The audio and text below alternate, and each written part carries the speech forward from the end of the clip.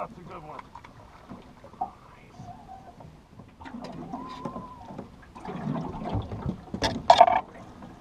Nice. Perry Lake white bass. Look at that chunk.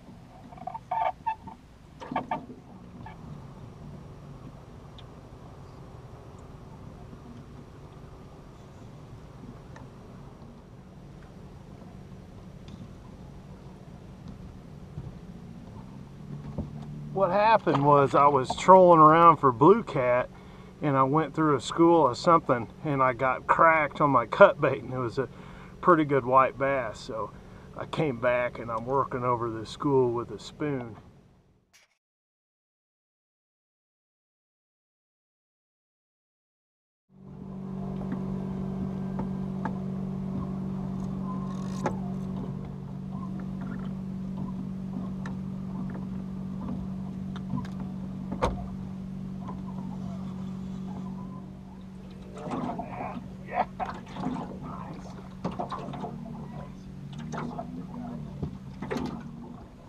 If you find a school, they usually don't sit there for long. You might pop a couple of them out of it, and then they move, and it's all over, and then it takes you 2 hours to find another one. So with the spoon, you can just rip them in quick and get them off the hook and pitch it back out there and get down quick like that. But these are staying put.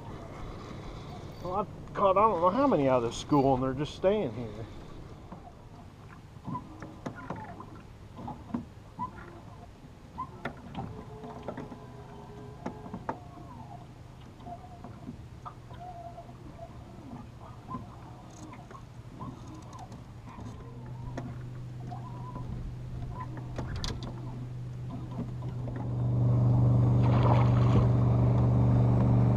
I'm just casting up onto a point where I've seen the school of white bass, and it's just a hard bottom point. I guess it's point, flat, whatever you call it.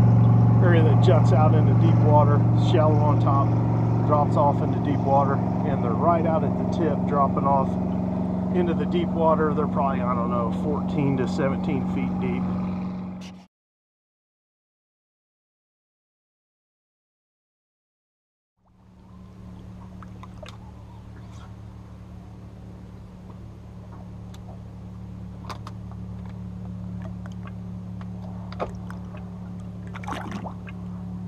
I'm just casting out, letting it sink all the way to the bottom. It takes a few seconds. Tunk, I felt it hit the bottom, and I'll rip it a couple times, let it sink back down to the bottom, rip it a couple times, dink, tap the bottom,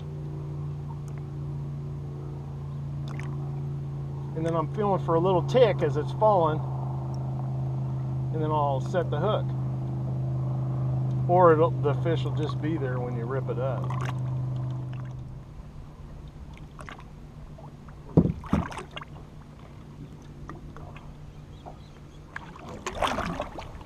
See what I did there? I lost the school. The school moved, so I just cast, you know, in a different area, and always watch where you're casting.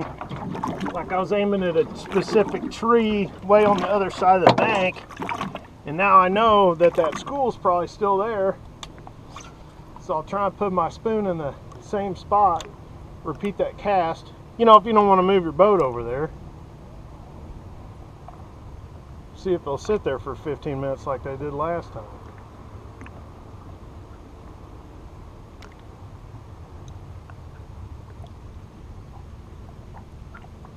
Oh, there's a hit.